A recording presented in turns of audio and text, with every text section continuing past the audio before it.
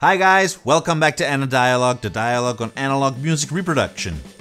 In this episode, we are going to take a look at the best XLR cables for the buck, for the bang of your dollars. Are you ready? Let's get to it.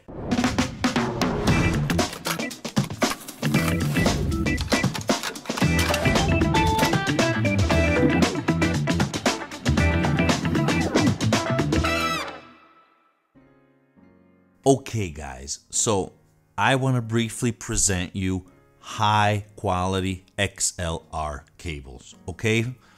Of different types, different value, different expense, obviously, but all worthwhile.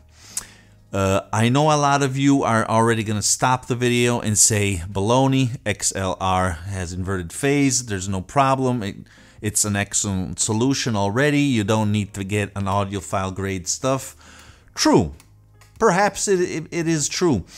But in my opinion, and I'm not going to go in detail here, cables do have an effect on sound. They're supposed to have zero effect, but unfortunately they do.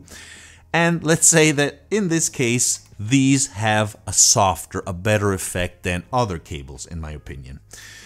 Obviously, if we're talking about 50, 20, 30 meters, 1 mile of cable for your concert, this is not the right video. We're talking about delicate quality audiophile grade XLR balanced connections for example, I don't know, connect your preamp to your amp. Something very short but very important, where you need and you want the maximum from your cables. And balanced connections and balanced circuits, true balanced circuits, are getting more and more popular. Hence, I think this is a good video. Let's get to it. Go!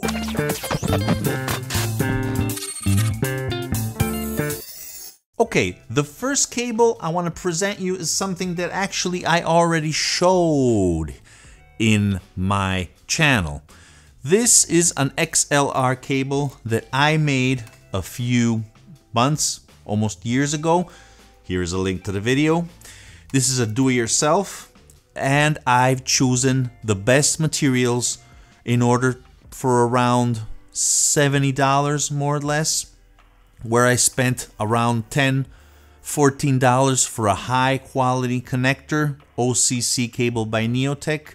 Take a look at that video for the details, and excellent connectors also by Neotech.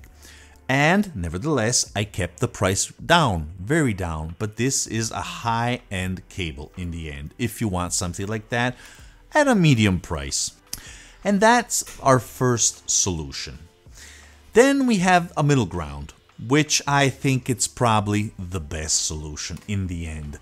It has some compromises, but the quality is very high. What am I talking about? I'm talking about Hal Krystal cable. Now this is clearly a pro solution, okay? It's not an audiophile solution, but it has some audiophile tricks up its sleeve, my boys and girls, because this is OCC copper. That's why this line is called Krystal. And the price is extremely cheap. This is a microphone cable, so it has great shielding, very nice and soft. You can put it all over the places, and obviously it has great sonics because of its conductor. The downside is that the insulation is not that good.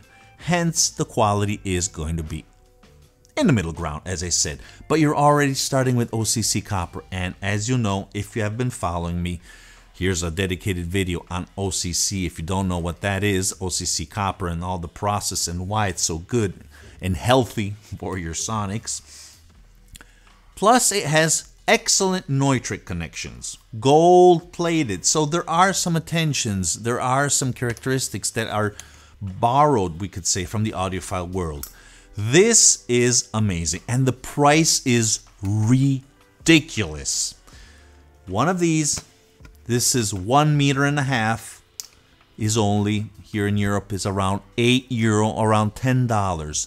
That's it. Already done, ready to go. One each. So with $20, you have 3 meters of fantastic cable. Okay, guys? Don't miss it. This is an excellent solution.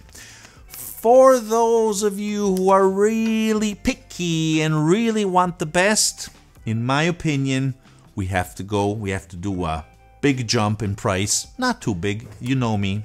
I'm not for those fancy things. I look at what is inside a cable, then I choose it. Not for the treatments, not for the names, not for anything. And what am I currently using in my setup?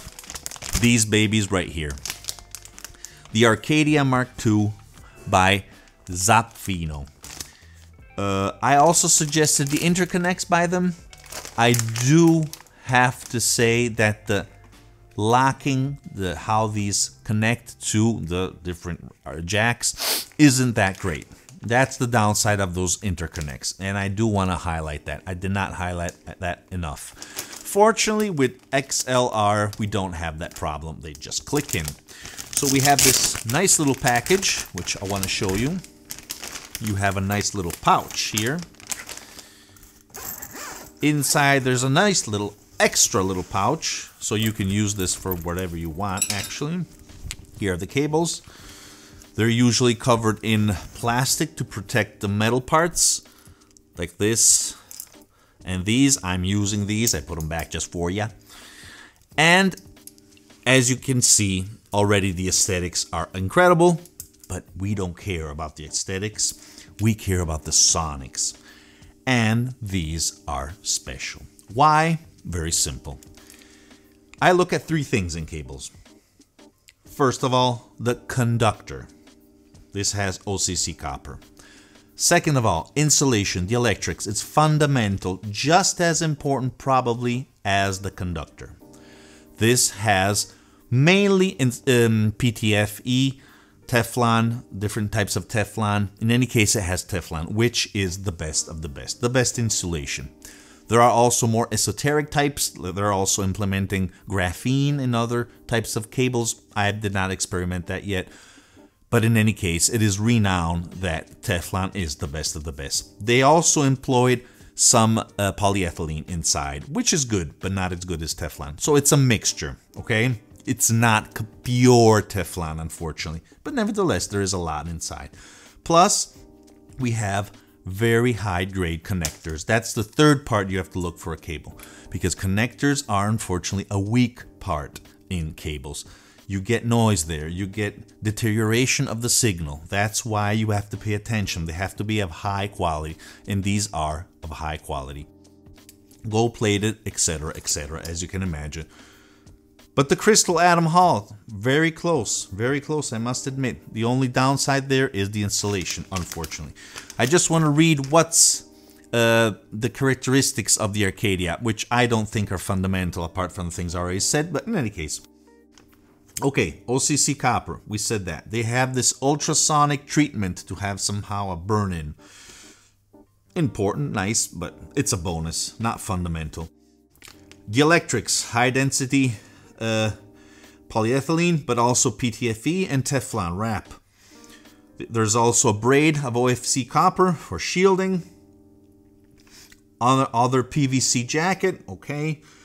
It's a polybraid monofilament, so it's a multi-stranded type, plus excellent OCC copper, 24 karat gold cladded pins of the connector. That's why it has an extra oomph, an extra quality also in the connectors. So all in all, there you go. You have 3 steps. One by yourself, the middle, probably the best in equilibrium between cost and benefits, and then the top in the line, in my opinion. Obviously, you can go higher and higher and higher, but I think this is already a good solution. I forgot to say the price of these. These go around quite enough, but not as high-end cables go. These are around $160, and they're Canadian, not Canadian dollars, US dollars, but they're made in Canada. I wanted to say that because these are excellent Canadian products. Okay, guys, so if you have other cables that you're using, XLR, balanced connections that you love, even for your headphones, signal them, write them down here in the comments. We're all interested in that. Well, what else can I say? I hope you enjoyed this video. Thank you for watching, and remember, music was born analog. Well guys, if you're enjoying my videos and you're enjoying my channel, please consider to subscribe by clicking the black and white logo here below. Also, don't forget to click the notification bell so you'll never miss an episode and you will become a true member of the analog community.